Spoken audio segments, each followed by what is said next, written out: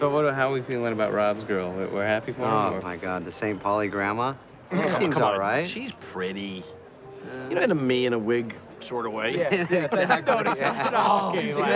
Yeah. When Ben Franklin was flying that kite, it had the key on it. That was to her apartment. Oh, that was good, man. You know, but I gotta say, he seems like he's in love, you know?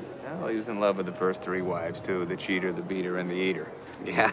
You know, his problem is he's always so overly in love so quick, you know? And then one day he snaps, and then it gets ugly in a hurry. Coffee, Mr. Feda?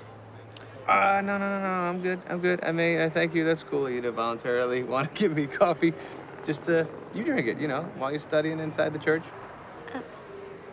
But you texted me you want coffee. I texted you that I wanted you to drink the coffee and study. So study your books in the church. Go ahead. All right, Rita.